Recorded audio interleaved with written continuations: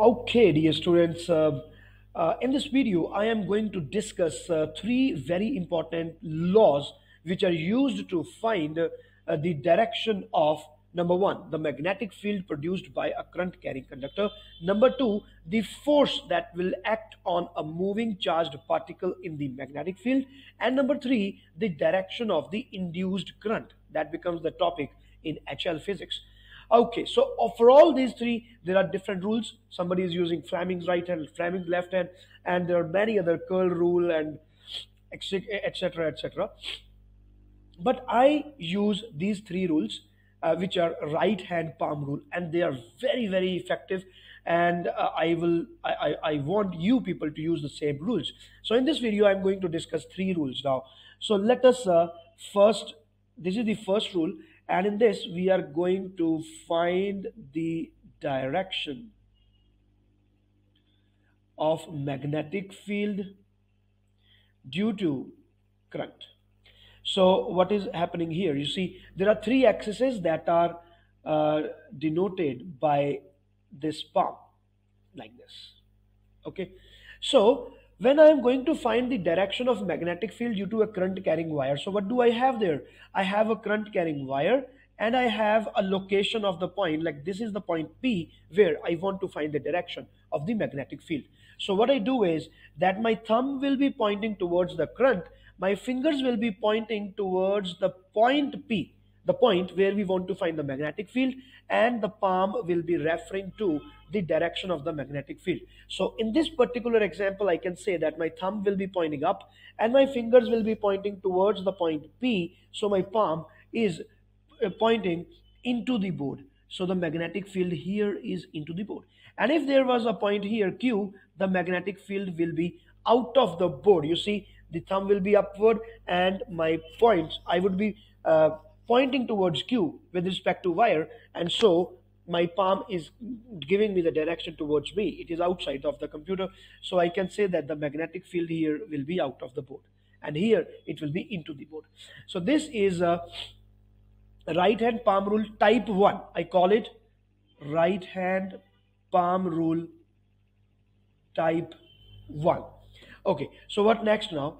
You can take the screenshot of this later. Okay, now we are moving to second, which is right hand palm rule type 2.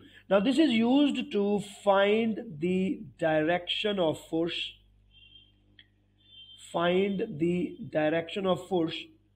on the moving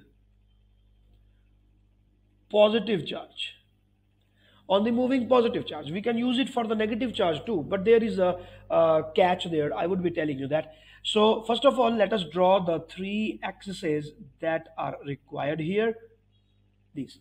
Now what happens is, on the thumb, what we have is, okay, how is the question? The question is that, let us say there is a magnetic field which is into the board, and there is a positive charge here which is moving towards right. So it has a velocity vector and a magnetic field vector is also given. We need to find the force on this positive charge. So how do we do it?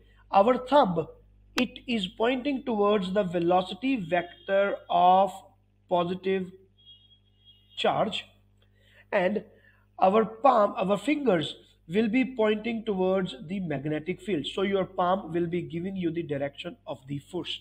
Simple. So now again, I'm going to use the right hand rule. There is no confusion, right hand or left hand. It is always right hand.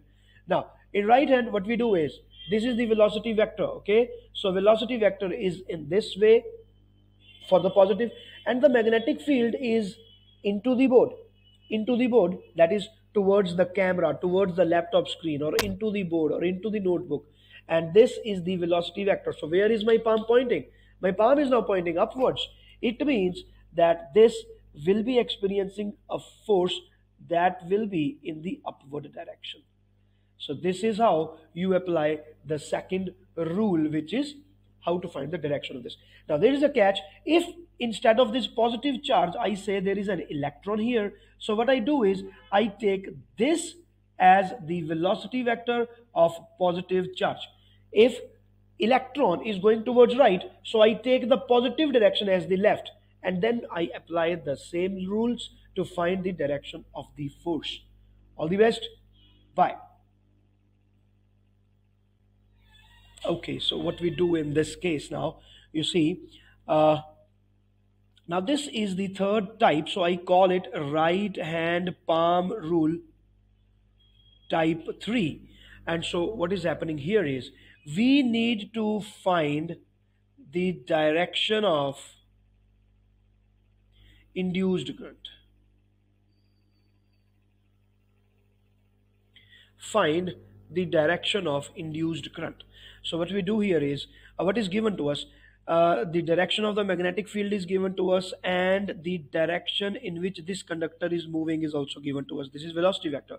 So you need to find the direction of the induced current, that is whether the current is moving in the upward direction or it is going in the downward direction. This is what we are supposed to find now. So what we do here is we make three directions here. This is number one, number two, and number three. So now you see on the thumb again I am going to point the velocity vector here, and this is on in the fingers I go for the magnetic field vector, and this will be the direction for the induced current, which is definitely going to be the direction of the force on a positive charge. So the direction in which the positive charge is moving is same as that of the direction of the electric current in that conductor. So this type 3 is typically same as the type 2 that I have been discussing, that I have discussed just now. So these two are actually the same, but in type 2 we call it that we want to find the direction of the force on a moving charged particle, and in this case we call it the direction of the induced current. Every else thing is same. So now if we're taking this example, now I can say that magnetic field is into the board now.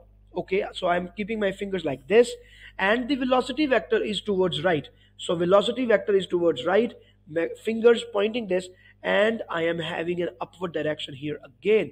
So it means that the positive charges inside the wire will start moving in the upward direction. So it means that the current will also be in the upward direction. So this is how we find the direction of the induced current.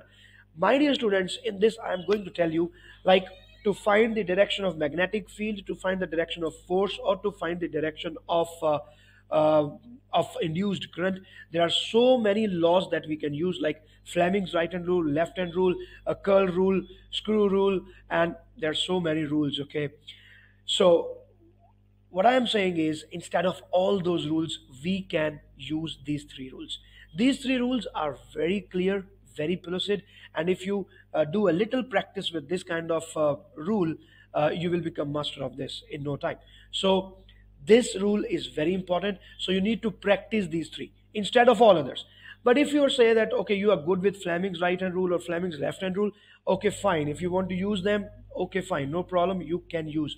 But I would be using these three rules. Okay, my personal experience tells me that these three rules are way more effective, and you can reduce all your mistakes that you are going to make in this chapter. So this is Professor Varun. Please do subscribe to my YouTube channel. All the best.